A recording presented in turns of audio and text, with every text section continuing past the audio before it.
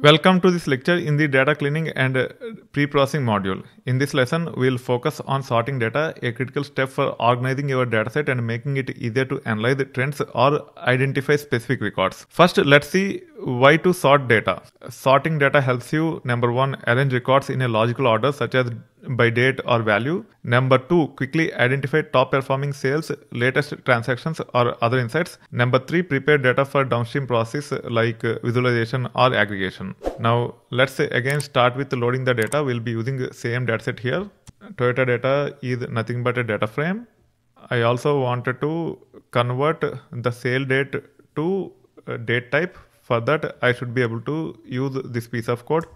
In this case, you can see I'm using pd.toDateTime to convert sale date to date data type.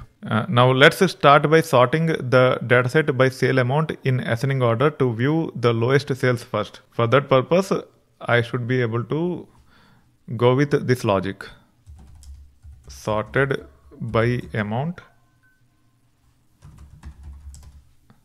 equal to Toyota sales data or Toyota data, then sort underscore values, then by equal to sale underscore amount.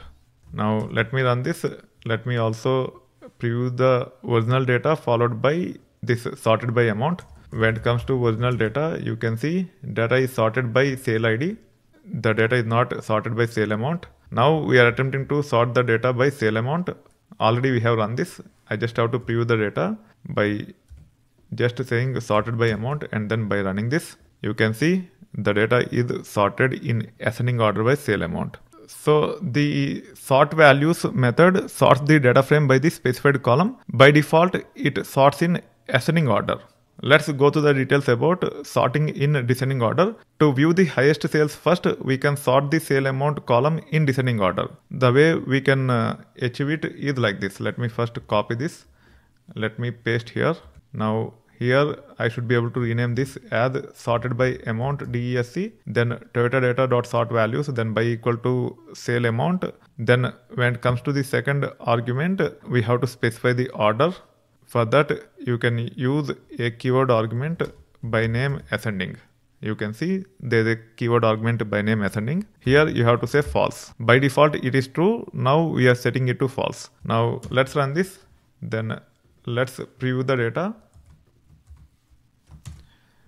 You can see here data is sorted in descending order by sale amount.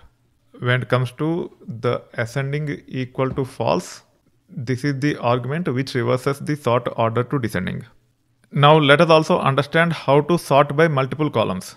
We can sort by multiple columns to break ties. For example, let's sort by sales status and then by sale date within each status. The logic will be something like this.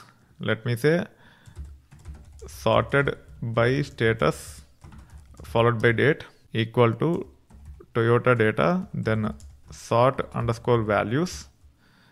Here for by, you have to pass the column names as list. The first one is nothing but sale underscore date. Then the second one is nothing but sale underscore status. Now let's run this and then let's preview the data here.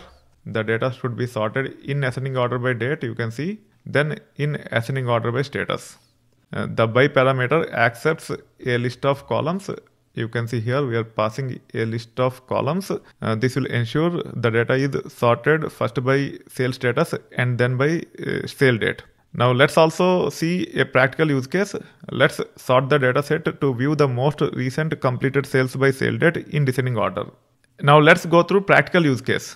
Let's sort the dataset to view the most recent completed sales by sale date in descending order. Here we have to apply filtering and also we have to apply sort values after filtering. The way we can come up with the logic is like this. We can say Toyota underscore data, then Toyota underscore data, sale underscore status, double equal to completed.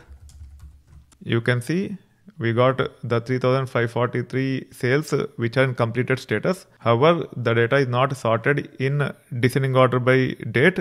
To ensure we get the data in descending order by date, we should be able to use sort underscore values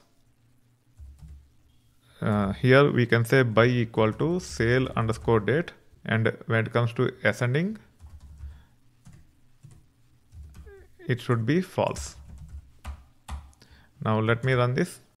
Now if you review the outcome, we only got those cells where sale status is completed, and also the data is in descending order by sale date. You can see here, first you are seeing the latest sales which have happened on 2024 November 30th. This combines filtering and sorting to produce a focused and organized subset of the data. Let's recap of the sorting techniques covered. Number 1, we have sorted by a single column using sort volumes with by, where we have specified a single column name. Then we have gone through the details about sorting in descending order using ascending equal to false. After those two, the third one is nothing but sorting by multiple columns by passing a list to the by parameter. Then we have seen a practical use case where we have combined filtering and sorting for targeted analysis. That being said, in this lecture, you learned how to organize your dataset by sorting it based on single or multiple columns. In the next lecture, we'll explore creating custom data frames to handle advanced data manipulation scenarios. See you there.